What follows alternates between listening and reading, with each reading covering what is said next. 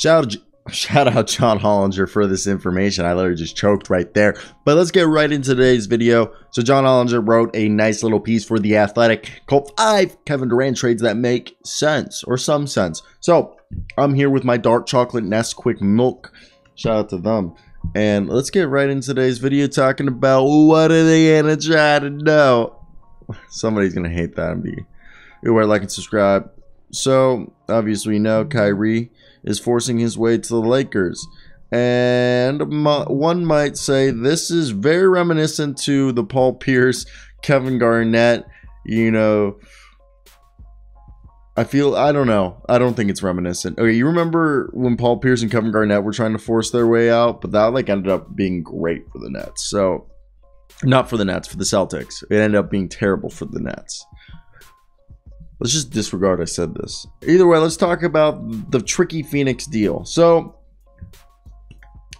DeAndre Ayton remains unsigned, which is very interesting. So basically, the Nets are too far past a luxury tax deal to take back Ayton in a sign and trade. And second, that Ayton's base year status prevents Phoenix from taking back all of his first year salary as a match. With that being said, adding a guy like Royce O'Neal and paying Nick Claxton starting level money makes it difficult for them to do a Suns trade, in my opinion.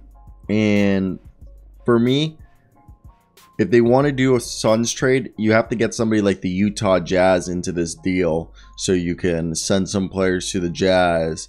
So basically, like, John Hollinger suggests that if they add Durant to match, they'd either have to do that by using Mikal Bridges, Cam Johnson, or a combination of Jay Crowder, Cameron Payne, and Cam Johnson to do this same move and skirt the luxury tax. They could also add Landry Shamet. And then Utah can pull this deal off by folding the Gobert trade into one single mega deal where they acquire DeAndre Ayton and send out some draft equity from Minnesota to the Suns, and then ship out $15 to $20 million in salary. Let's say like Bojan Bogdanovic, Mike Conley, or one of Malik Beasley, Pat Bev, and Rudy Gay. And then that would send like a bunch of assets to the Suns, with Kevin Durant included going to the Suns, some assets to the Nets, and then some assets to the Jazz, which that would just be very hard. And in this case, you would have to have all these pick swaps. Basically, long story short, if this would have to be some super mega deal, and it would basically be pretty hard to do that. I'm just letting you guys know this Phoenix Suns deal is just pretty hard. It would just involve so many loopholes jumping that salary cap wise, the Nets and Suns can't do it without getting a team like the Utah Jazz or the Oklahoma City Thunder or somebody with a bunch of cap space, the San Antonio Spurs, into the deal. It has to be a 3-team deal for the Suns to do it. Now, the Miami Heat, for stars, Durant wants to play with Jimmy Butler, and Bam Adebayo can't be part of the deal because of that designated rookie deal that the CBA provision doesn't allow. So there's one way around this, putting Simmons in the trade, and obviously Miami doesn't probably want him. So Simmons would obviously be Miami's DeAndre Jordan in this case. So if Miami sends out arguably Bam Adebayo, Kyle Lowry, Duncan Robinson, Tyler Hero, 2 unprotected first-round picks in 2023 and 2028, and 3 pick swaps of 2024, 2027, and 2029 for Durant, Simmons, and Seth Curry, would you do that? No, I feel like you just gutted the Miami Heat, but it's possible. It's possible. Now, of course, the Lakers double feature. There's only one way you could do this. It's by sending Anthony Davis to the Nets. And the single best player Brooklyn could get in realistically any trade scenario is this. And he's signed for 2 more years. So the entire package would be Anthony Davis and Russell Westbrook. Their unprotected picks in 2027 and 2029, then pick swaps in 2026 and 2028, 4 second-round picks, and Max Christie for Kyrie Irving and Kevin Durant.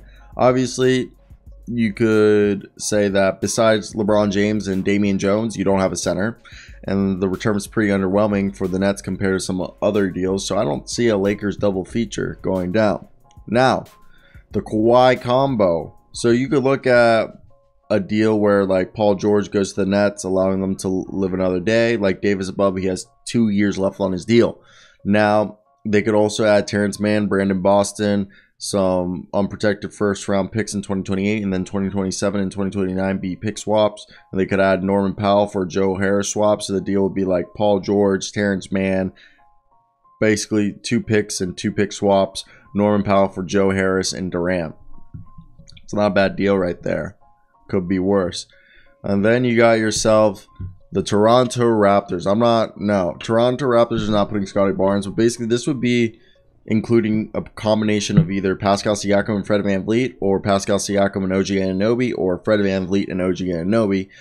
And if they did this, I personally think a swap of Siakam, an all-NBA player with 2 more years, Gary Trent Jr., and some picks, like 3 firsts and 2 pick swaps, for Durant and Joe Harris would be right in the right ballpark. They could even throw in Kem Birch and not take back Harris. I mean, these deals are all in the eyes of the beholder.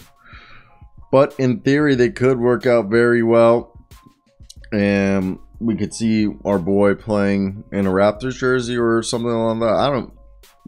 I don't even know what would be the best thing. That's where I want to hear your guys' thoughts down below. What would you guys do for this? Okay? Like, what is the right move for y'all? I just think it's such an interesting situation we're looking at. Because it's just kind of something we haven't seen before, where 2 guys just force their way out at the same time. So, all in all, we'll end up seeing what the frick happens with all of this. I think it'll be pretty interesting. So, definitely where I want to hear your thoughts down below. I love y'all.